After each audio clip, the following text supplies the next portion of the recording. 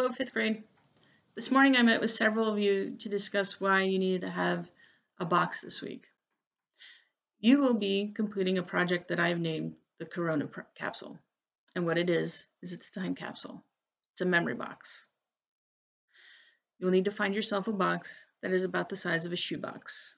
It could be cardboard, it could be plastic, a hard plastic, or you can make it out of wood, or if you have a wooden box around. Let me show you some examples. Here I have my son's puzzle box. You need to make sure that it has a lid so that as we will be closing this up. You could use a traditional shoebox, which many of you probably already have. Again, please make sure you have a top to it. Cardboard box, not too big. And please keep the flaps on. We will be closing it. Please do not cut them off or rip them off. I have sent you an email and posted on Google Classroom this project and its requirements. Please make sure that you read through them. And if you have any questions, please make sure that you send them to me. I will try and answer them as quickly as I can. I will also post the questions at the bottom of the document with the responses. What you will have to do is you will be taking your box. You will need a ruler. And if you don't have a ruler, you might have a tape measure at home.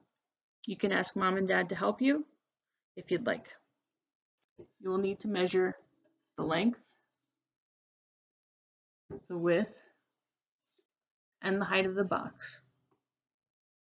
We will be calculating volume, area, surface area. We will also be talking about the characteristics of a rectangular prism. Please do not alter this box after you have taken your measurements. Remember, it must have a top.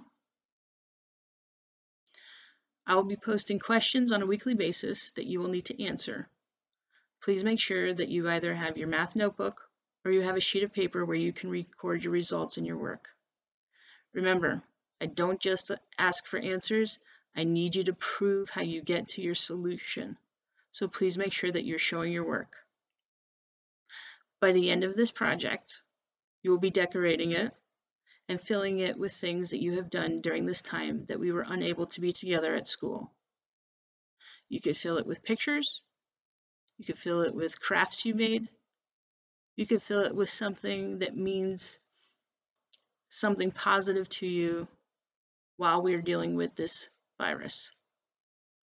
My hope that one day, maybe it's days, weeks, months, or years from now, you might open this box and remember the good time that you had while you were away from school or you were unable to be with your friends face to face. If you have any questions about what this project might be about, I strongly encourage you to reach out and email me with those questions. This is also part of your marking period 3 grade. Failure to complete the questions that I ask for will result in you having an incomplete for this project. I hope that you have fun with this, and I can't wait to see what you do with it.